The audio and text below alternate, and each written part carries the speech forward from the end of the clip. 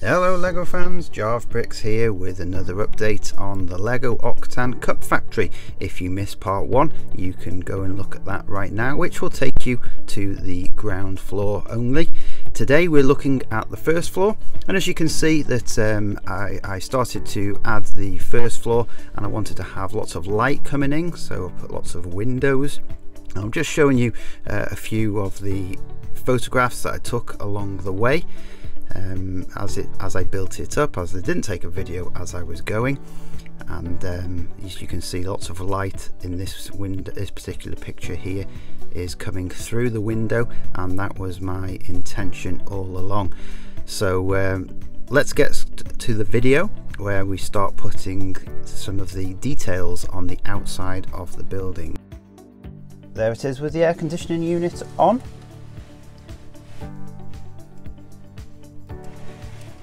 Pleased with the way that looks. I think it looks busy. I think it looks like a factory and fits nicely on the side of the building.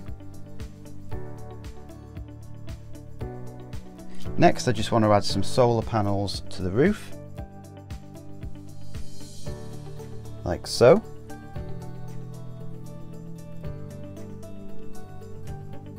Now let me show you on the factory cup making floor. So I've got wobbly cam out to show you inside.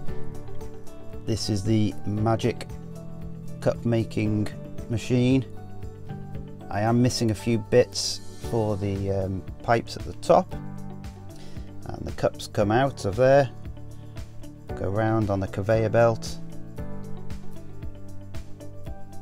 up to there, and they're all stacking up ready to be boxed.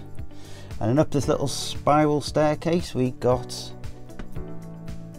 our leader, who's letting all her work pile up a bit, I think, letting her food go cold. She's clearly busy, and yeah, so she's just organising the workforce from there. So as you can see, I've left it all open at the back here, and that is just so that I will be able to see what's going on inside with those big windows when it gets into its final home. There she is in her new home, the Octan Cup Factory. Really pleased with the way it looks. It's pretty tight on the roof there, measured to perfection. It's touching both sides. The light is able to go down and in through the empty back so that you can see what's going on, and I love that, and that's what I wanted for the building. It's a little bit dark at the bottom, and that's just because of the first floor above, but really pleased with the way it looks overall.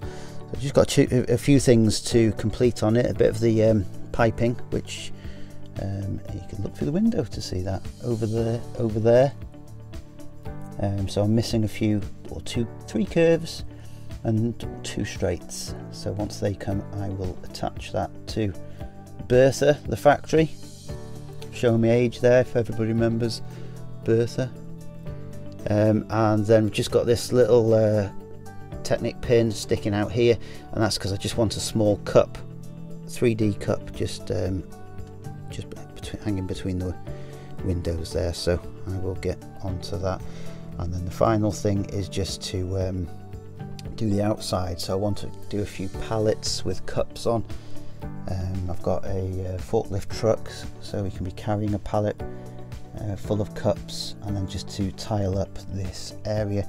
I'm not going to tile it up too much right away because I've got all this to do. So once I've got all the buildings in this corner, then I will tile it up accordingly, so it fits in all together. So that's it. Thank you for watching Octan Cup Factory. If you like what you see, give us a thumbs up.